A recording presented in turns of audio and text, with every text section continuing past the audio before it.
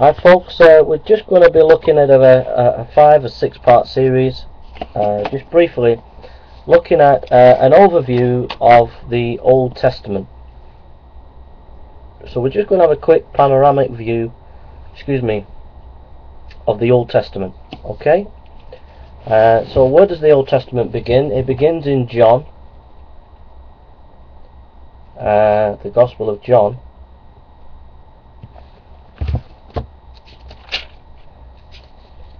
Chapter 1, verse 1. In the beginning was the Word, and the Word was with God, and the Word was God. In the beginning, He was in the beginning with God. All things were made through Him, and without Him nothing was made.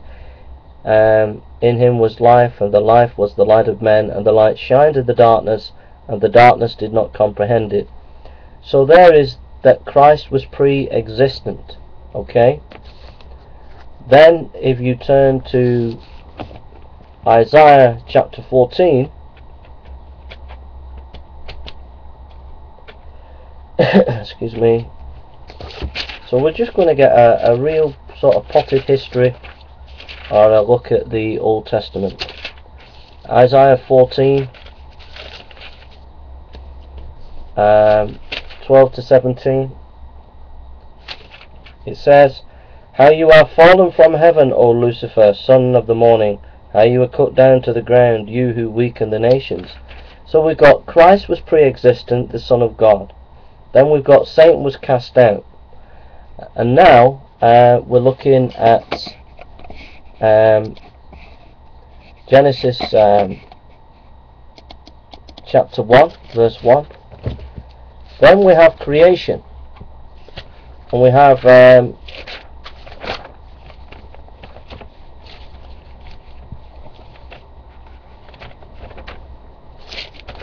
Word of God in Genesis chapter 1. It says, "In the beginning God created the heavens and the earth." And this was a 6-day creation. If you look at Genesis 1:3, it says, "Then God said, let there be light, and there was light. And God saw the light, that it was good. And God divided the light from the darkness. And God called the light day, and the darkness He called night. So the evening and the morning were the first day." So there was Christ in the beginning, there was Satan cast out, and then God created 6-day creation. Then you have the Garden of Eden. God created a garden and put Adam and Eve in it. And that's Genesis chapter 2, verse 8 to 17. I'm just looking at my notes. Genesis 2, 8 to 17.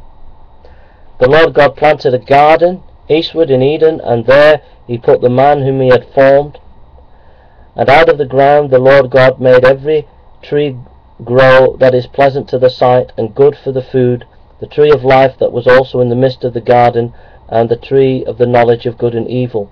Now a river went out of Eden to water the garden, and from there to parted and became 4 riverheads." So God created a garden, and He put Adam and Eve in it. But then Adam and Eve fell from grace, rebelled against God. And that's Genesis 3, 1 to 7. "Now the serpent was more cunning than any beast of the field which the Lord God had made. And he said to the woman, Has God indeed said, You shall not eat of the tree of the garden? And the woman said to the serpent, We may eat the fruit of the tree of the garden, but of the fruit of the tree which is in the midst of the garden, God has said, You shall not eat it, nor shall you touch it, lest you die. Then the serpent said to the woman, You will not surely die, for God knows that in the day you eat of it, your eyes will be opened, and you will be like God, knowing good and evil. So when the woman saw that the tree was good for food, and that it was pleasant to the eyes, and a tree desirable to make one wise, she took of its fruit and ate. And she also gave to her husband with her, and he ate. Then the eyes of both of them were opened, and they knew that they were naked, and they sewed fig leaves together, and made themselves coverings. And they heard the sound of the Lord God walking in the garden in the cool of the day, and Adam and his wife hid themselves from the presence of the Lord God among the trees of the garden. Then the Lord God called to Adam and said to him, Where are you? So he said, I have heard your voice in the garden, and I was afraid because I was naked, and I hid myself. And he said, Who told you that you were naked? Have you eaten from the tree of which I commanded you that you should not eat? And then the man said, The woman whom you gave to be with me, she gave me of the tree, and I ate. And the Lord God said to the woman, What is this you have done? And the woman said, The serpent deceived me, and I ate. So the Lord God said to the serpent, Because you have done this, you are cursed more than all the cattle, more than every beast of the field. On your belly you shall go, and you shall eat dust, and the days of your life, and I will put enmity between you and the woman, between your seed and her seed. He shall bruise your head, and you shall bruise his heel. To the woman he said, I will greatly multiply your sorrow and your conception. In pain you shall bring forth children. Your desire shall be for your husband, and he shall rule over you. Then to Adam he said, Because you have heeded the voice of your wife, and have eaten from the tree of which I commanded you, saying, You shall not eat of it. Cursed is the ground for your sake. In toil you shall eat of it all the days of your life. Both thorns and thistles it shall bring forth for you, and you shall eat the herbs of the field. In the sweat of your face you shall eat bread, till you return to the ground, for out of it you were taken, and dust you are, and to dust you shall return. So we've seen Adam and Eve's fall. We see in Genesis 3:21 and Adam's expulsion and Eve's expulsion out of the garden. And Adam called his wife name Eve, and because she was the mother of all, also for Adam and his wife the Lord God made tunics of skin and clothed them, and Adam and Eve were kicked out of the Garden of Eden. But notice, the Lord provided tunic skins for Adam and Eve, and that was a prophecy that the Messiah would come, that you could only have atonement.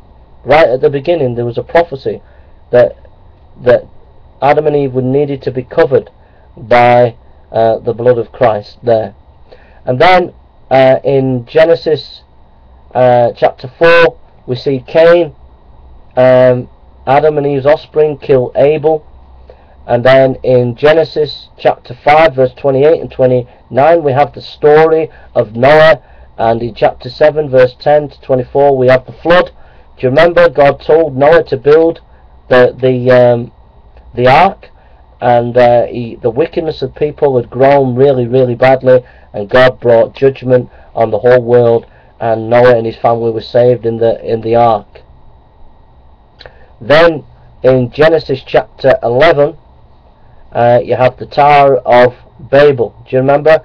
Men built the tower, and they were proud of their achievements and thought they were really clever, and God brought the tower down and made everybody speak in different languages. And then we have in Genesis chapter 11:27 Abraham, and he is given a promise that he is going to be a great leader of God's people. And then we have Genesis chapter 17, that great chapter where God blesses Abraham. And in fact we'll go to Genesis 17. So we're on to the patriarchs. Just checking for time. Genesis chapter 17 verse 1. When Abraham was 99 years old, the Lord appeared to Abraham and said to him, I am Almighty God. Walk before me and be blameless, and I will make my covenant between me and you, and will multiply you exceedingly. Then Abraham fell on his face, and God talked with him, saying, As for me, behold, my covenant is with you, and you shall be a father of many nations. No longer shall your name be called Abram, but your name shall be Abraham, for I have made you a father of many nations. So there's a prophecy there already that God's going to bless the nations through Abraham. Okay?